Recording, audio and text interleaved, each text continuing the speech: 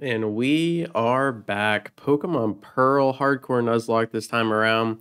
We won the White 2 run, we won Pokemon Sapphire, and then we are coming off of a huge win with Soul Silver. So we are 3-0 as of late, and now we're going to see if we can complete this Pokemon Pearl Nuzlocke. I did try Pokemon Sun, and I may or may not have wiped before I even got to the first island trial. So I have no idea what I'm doing in Gen 7. I don't know where anything is. I don't know the best encounters. I don't even know what the Z moves do. Like, I have no idea what I'm doing. So I'm just going to need more time to at least get acquainted. I don't even know the Pokemon. Like, I was struggling to nickname them because once you nickname them, you can't actually see what their real Pokemon name is once you go into like the summary or in the middle of a battle. So like I was just like a fish out of water. So I am still excited to get a Pokemon Sun Hardcore Nuzlocke as my first attempt, but I just need more time. So we're just gonna hop over here to Pokemon Pearl and see what Gen 4 is working with. So as far as the team, I have already suffered one casualty. We lost my little Shinx, the blue electric cat.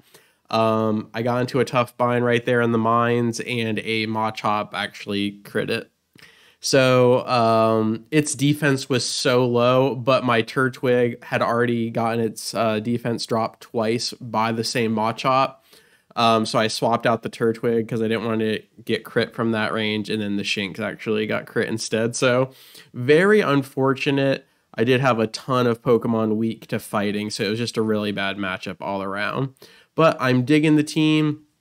And as far as Roark goes, it's just like Brock, the original Leaf Green gym leader here with his rock type. So if you have a grass or water type, you usually are looking pretty good.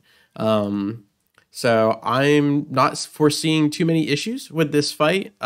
If there's going to be any, it's going to be the Cranidos, the fossil dinosaur here. But let's see if we can beat Roark without losing anybody. Again, already screwed up the Deathless run if that was ever a dream. As far as bans go, I'm actually not going to ban Gyarados for this run. I did complete a Pokemon Platinum Hardcore Nuzlocke way back, like 6 months ago. It was one of the first series I did on the channel. And I barely beat Cynthia. And I actually had Garchomp on my team, and her Garchomp one-shot mine, which is just hilarious.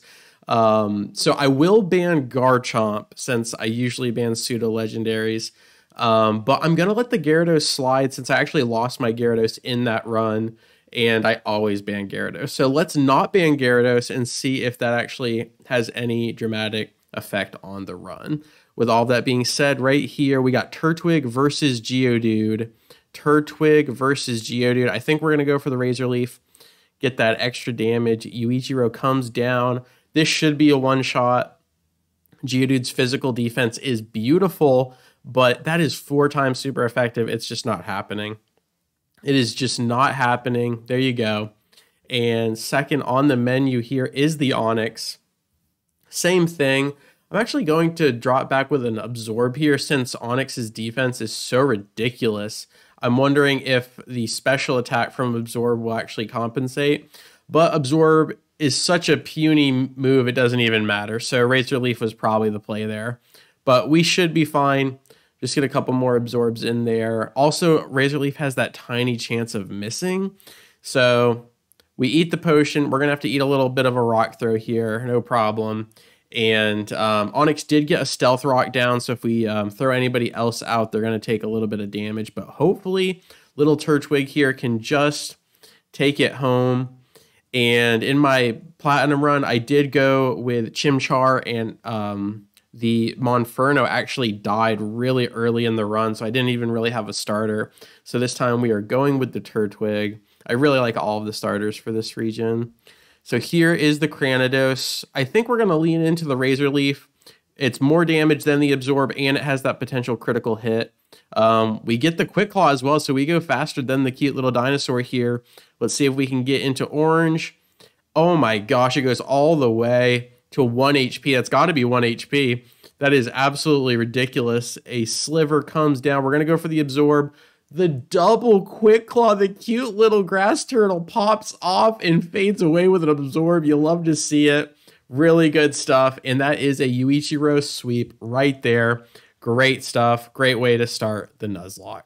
So a whole lot going on. I'm very excited for a new series. Let's do this. I will see you either at a rival fight or the second gym, whatever comes first, or maybe the like little boss battles with like the galactic grunts.